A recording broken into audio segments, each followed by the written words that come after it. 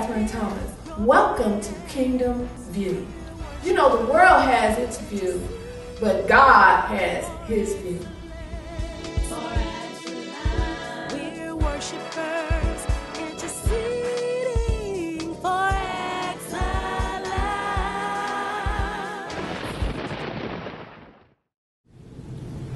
Hi, welcome to Kingdom View. On today's program, we will be discussing my newest book, and it's called The Huldah Anointing.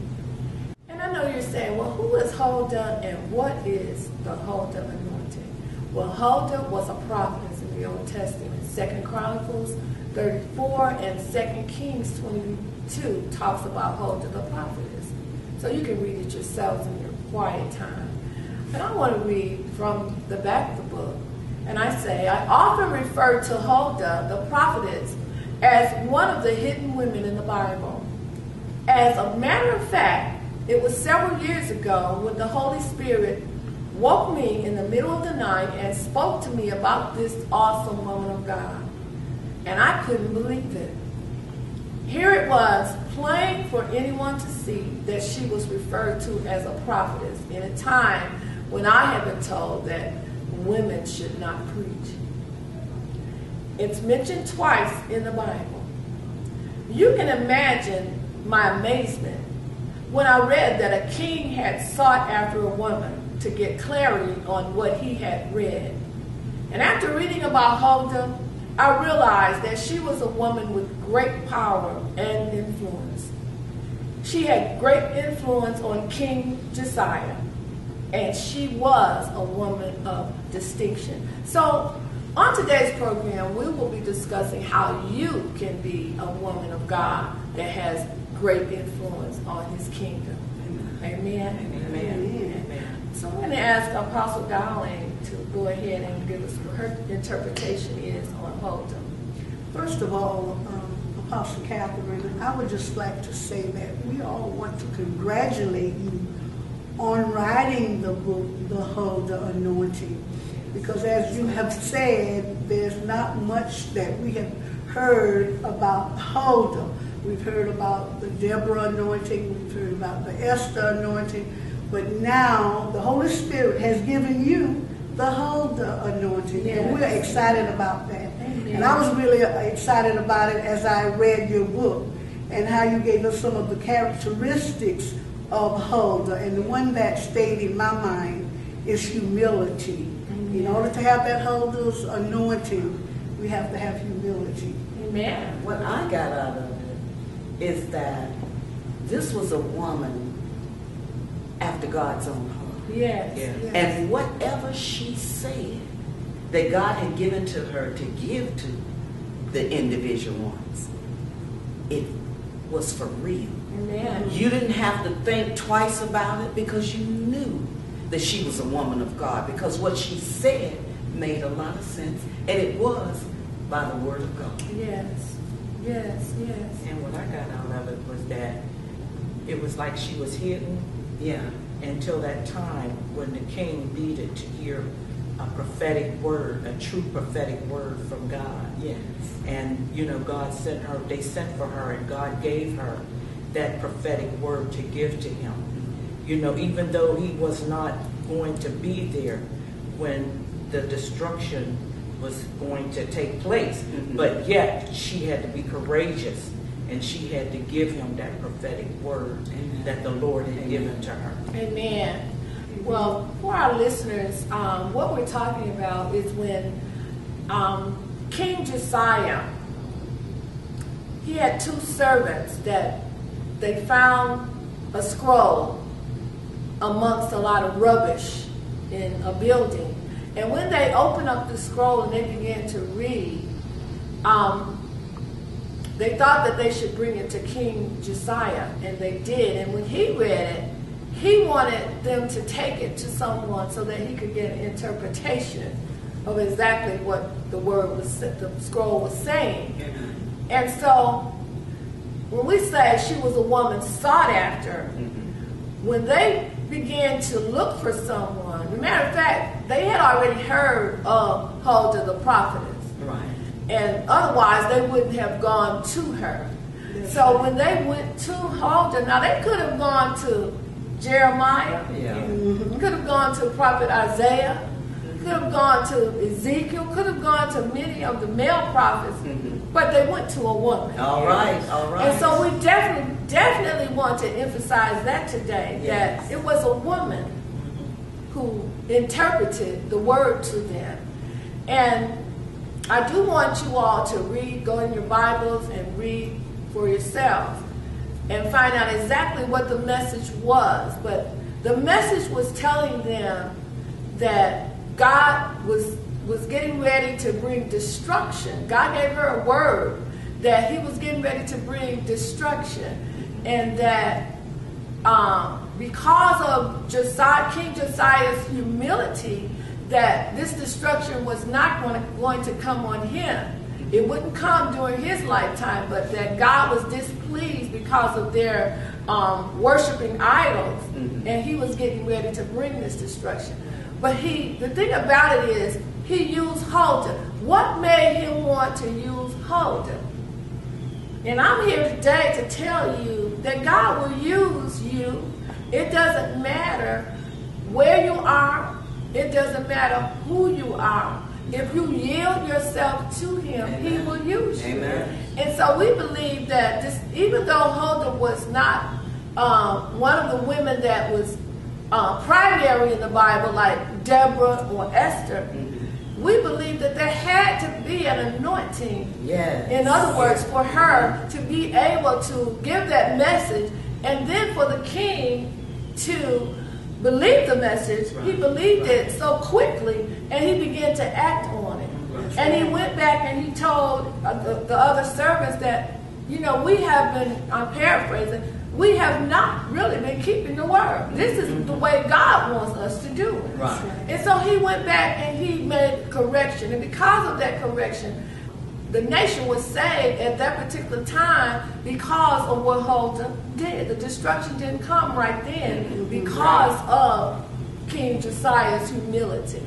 Amen. Amen. I'm going to read just a few of the what I believe you need to have this anointing. Because we need some modern day Huldahs. You all agree? Amen. We need modern day Huldahs. I'm a modern day Huldah.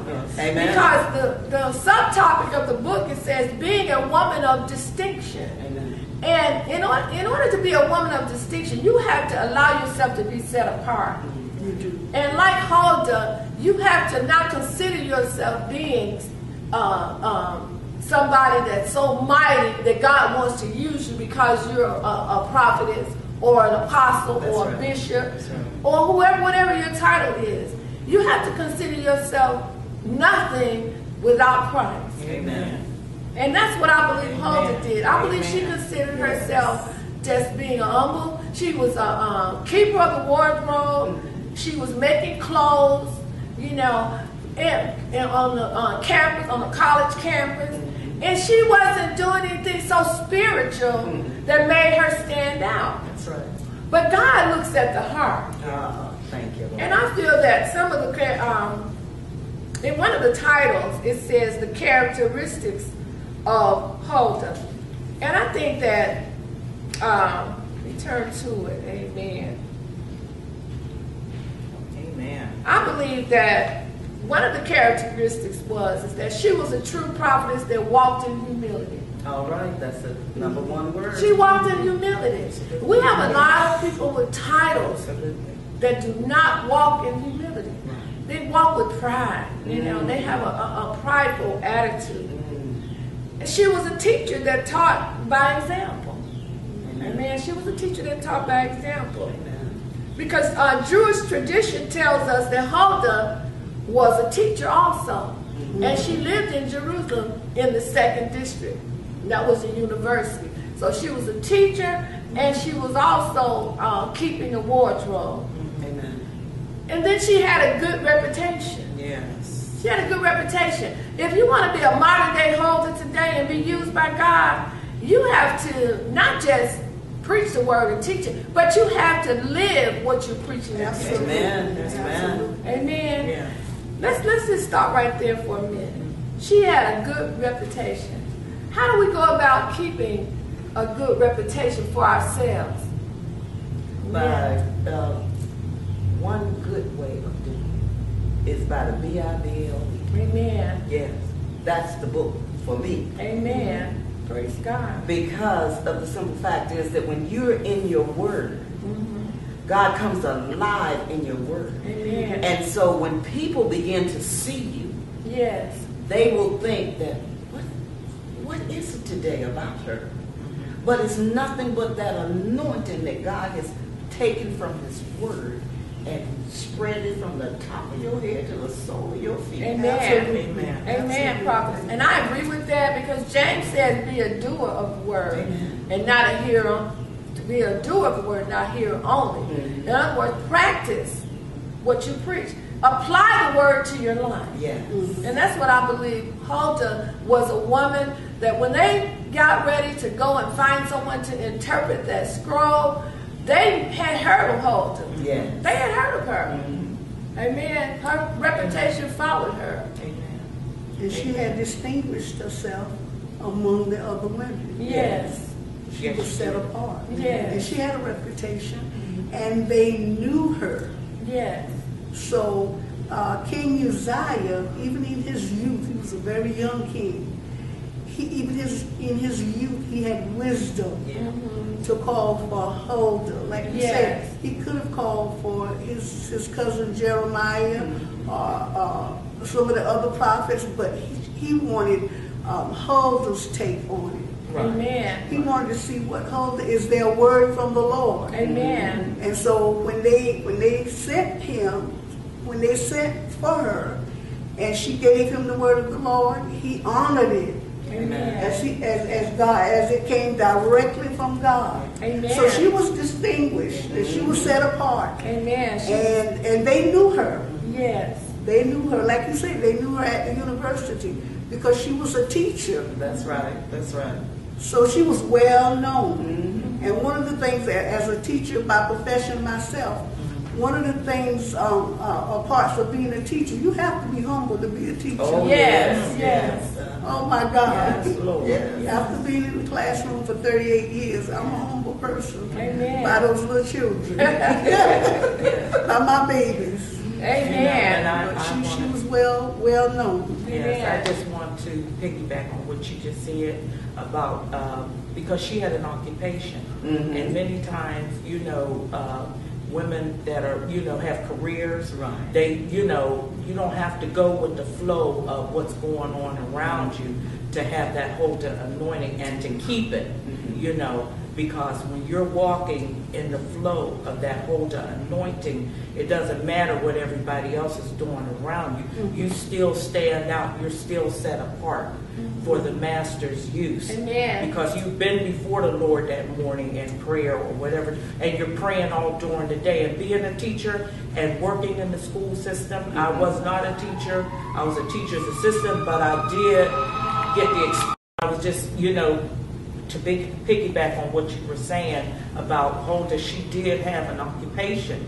And she was, in the presence of people, and just to know that women that have occupations and they are also called into the ministry to walk, to walk in obedience and humility, that they can have that Huldah anointing even when you're in the midst of everything that's going on negative around you. Yeah. But you can still flow in that Huldah anointing. Amen. To do and be obedient and have humility before the Lord, so that God can use you, because that's because He used Huldah. Amen. With her occupation, with her everything that was about her. God used every part of her natural life as well as her spiritual life. Amen. Right, Amen. right. And when the Lord blessed me to write this book, I noticed that there was a book on the Deborah anointing. There was a book on the Esther anointing. Right. And I have been carrying this within me for years, that of how powerful I thought Huldah was, but never hearing about her. Right. And so the Lord said, well, there's a Huldah anointing too. Right. That's what He gave to me, and that's why I wrote the book. And so you might want to say, well, what is the Huldah anointing, Apostle? So let me read what I have written in my book. Amen. Amen. Praise Yes, God. yes. What is the Huldah Anointing? To walk in righteousness, to be a woman of distinction, to be humble, to study the scriptures, amen, to pray always, to influence others, to be genuine and without deceitfulness. Amen. Amen. Amen. Now, that's it. And we need to have those characteristics in our lives to be used by God. Amen. We need to walk in holiness. We need to walk in purity. We need to walk in love. We need to be able to influence others. All of this is what we're calling, and what I believe the Lord gave me as a revelation of what the Huldah Anointing is. And the point I'm trying to get across to you today is that God can use anybody. That's right. He That's can right. use anybody. Yeah. Yeah. Huldah wasn't going across the nations, just really, on television, on the internet, and, Facebook. Huldah wasn't doing all of that. But at the same time, when God gets ready to use you, He'll find you. Yes, He will. Amen. He'll blow you up. He'll blow you up. When that's Apostle Darby said, He will find you. Yes, He will. He's the one that will promote Thank you. you, Lord. Thank you. Amen. Amen. He's your public relations manager. That's what I'm Yes, talking He about. is. Amen. Yes. Like the song said, can't nobody do me like Jesus. Amen. So He's my friend. I believe that what God wants us to do is just live right. Yeah. Live holy. And we understand that that's not by performance, not your performance, but that's by grace. Amen. Let your holiness is a lifestyle. Yes. Okay, holiness, when you accept Jesus Christ as your Savior, you're already holy when Jesus is with you. When Jesus comes to live in you, you're holy because He said, be ye holy for I am holy. Amen. You're holy Amen. because He's Amen. holy.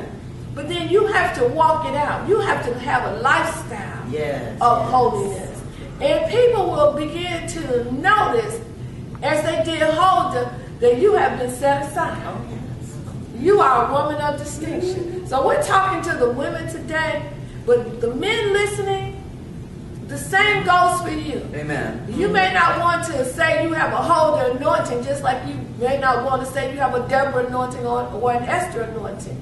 But what we're talking about today is universal. Yes. Yes, And it is. really Yes. has no gender to it. No, it doesn't. God wants you to live holy so that He can use you, because God doesn't want to use a vessel that's unclean. No. Now we know that gifts and callings are without repentance, That's but right. God wants you to be a vessel that He can use. Amen. Amen. Glory to God. Thank you, Amen. Lord. Praise God. Yes, Hallelujah. yes. I remember a teacher. The word teacher stood out when we were talking about it. Yes. And see, when she became a teacher, she reflected back on what God was teaching her. Yes. So then she would automatically shine because she was giving it to the ones that she was Yes. teaching. Yes. So she was using what God was giving her. Yes. And that's why she stood out. Yes. And then also you got to look at, because she stood out, she was very powerful. Yes, And yes. she attracted people to her. Yes. Because while she was teaching, she was giving them a word of encouragement. Amen. A word of love. Amen. She was giving them what they needed. Yeah. And Amen. people were going out and they would tell about Amen. her. Yeah. Amen. It wasn't across the TV screen. Yeah. It wasn't on a billboard. Amen. It was Right. through the word of her. Amen. And when the word comes forward, Yes. it just flows out of you. Amen. And Amen. look what God had done with her by being a teacher. Amen. Amen. She was a woman of distinction. Right. And He set her apart, and He used her mightily as a teacher. Amen. And that's what we're saying today. If you're watching, we're saying that, of course, you want God to use you. If you have accepted Jesus Christ as your Savior, you want to know, well, God, what is your purpose for me? And if you have not accepted Jesus Christ as your Lord and your Savior, then you can do so right now. And just repeat after me and say, Lord, thank you for forgiving me of my sins. Yes. I believe that Jesus died on the cross and rose again. Now I'm asking you to save me and use me for your glory. Yes. In Jesus' name, amen. Amen. Amen. And if you repeated that prayer, the angels in heaven are rejoicing. Yes, they are. Amen. Amen. And that means that Jesus is now your Savior, and you're going to continue to make him Lord of your life. And it is a process. So, but you have started, and you have done what the Word of God says in Romans 10, the 10th chapter. You have accepted Jesus Christ as your Savior. And so if you have, then we want you to call us and let us know. Because you cannot be used by God unless you have accepted him as your Savior. Yes. You must be born again. Yes. Amen. Amen. And with Huldah, the other thing that we want to get across about Huldah is that she made an impact. Yes, she did. You know, you want to make an impact in the kingdom of God. That's right. That's right. You want to be a woman of distinction. And you can find this book on Amazon.com, and you can go to our website and order the Huldah Anointing. Amen. So we hope that you will, because we can't cover everything today that's in the book, nor do we want to, because we want you to purchase the book for yourself. Amen. And we need modern day Huldahs today. Why do we need modern day Huldahs today? Because people are hurting. People are hungry. People need to know the correct way to live. Yes, yes.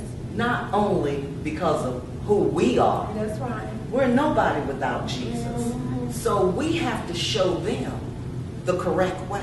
Amen. And then you have to show a person how to have a beautiful attitude.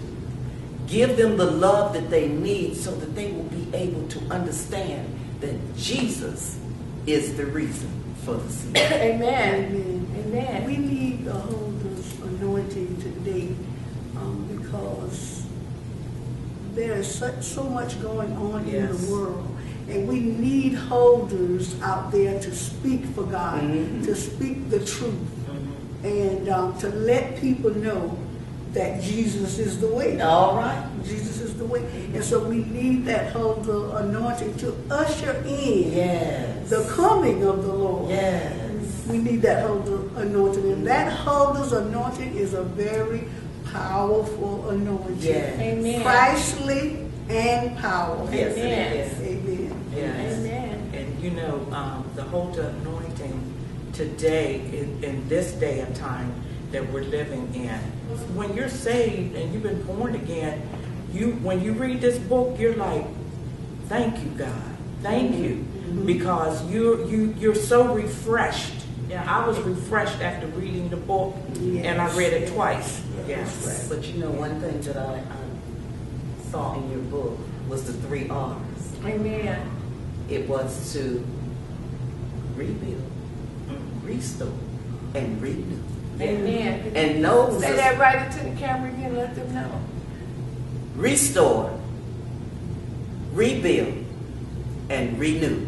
Amen. So you have to be restored, then you have to be rebuilt, and then you are renewed on the inside. Amen. So that means some things have to be let go. That's right. So you gotta, it says, tear down the old thing. That's right. So when you turn down an old building to build a new building, Yes. so you're tearing down that old foundation so that you can be built up on a new foundation. Yes, yes. So when you're restored into rebuilt, into renewed, God can do something for you. That's when that anointing flows. But before then, there is no anointing. Amen. So you got to remember the 3 R's. Amen. Praise God. Amen. Well, you're listening to and watching Kingdom View, and we're discussing the Huldah Anointing, which is a new book, my newest book. I have other books that you can find when you go on the website. And help me to get this book out. Help others to find out about Huldah, because it's time for Huldah to come forth. Yes, it is. It's time for some Huldahs. God is raising up some Huldahs in Amen. this generation. Amen. And I'm one of them. And I know there's some women watching and you're saying, well, I want to be a Huldah too. Well, all you have to do, amen, is just allow the Lord to use you. Live a holy life. Yeah. Amen. Amen. Live Amen. a life that's going to represent Christ. Hallelujah. Walk in humility. Thank you, Lord. Love one another. Yes. And I'm going to ask my co-hosts, each one, before we leave, if they have a last comment before the program leaves the air. Amen. Just get the Huldah's Anointing book so that you can read it over and over again. And you will surely be blessed Yes. after you read this book. Amen. Yes. Amen. And it's easy reading. It's just, but it's so powerful. And that's why, if you want to, get yourself a copy, get someone else a copy, and just make sure that you pass it on. That's the anointing. Amen. That's the anointing flowing. Yes, yes. And remember the 3 R's. Amen. Amen. One of the things that before we leave, I'm going to say this. There was, several years ago, someone came out with the book, The Jabez Prayer. Right. And, many people, even though they read the Bible, they read right over it. But when he wrote the book, The Jabez Prayer, amen, then people began to buy it. You would see it everywhere. You would see it on keychains. You would see it on walls. You saw the Jabez Prayer everywhere. Yes. Well, I believe that this book, the Huldah Anointing, Amen. is going to take off like the Jabez Believe it Prayer. too. Amen. Amen. Because this is something, it's not something that I made up. And it's something that you can go into the Bible, read for yourself, and find out that this is an anointing that God, there's no more will women be hidden. No more. Even though even in this 21st century, men are still saying that women should not preach. Amen. Amen. But that spell is broken. Amen. And we're not listening to that. And since we're not listening to that, more and more is going to be coming forward. And this is one of the books that's coming forth to let you know. Not only is God using women to preach, He's using them to prophesy. Preaching is prophesying. Yeah. He's using them in healing ministry. Yes. He's using them to work miracles. And God has no respect of person. Amen. And as you will find when you read the Huldah Anointing, you can also be a modern day Huldah. Amen. God bless you. Yes. Praise God. And tune in next Saturday to watch the Kingdom View.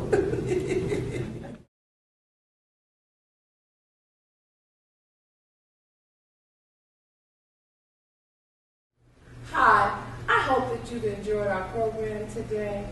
And I would love to invite you to our church, Worshipers Interceding for Excellence Church. We're located in Stockdale, Georgia, 599 Hampstead Street. And we're looking for you to come out because we are a church where lives are changed, hurts are healed, and hope is restored. And bring your children also because we do have a children's ministry.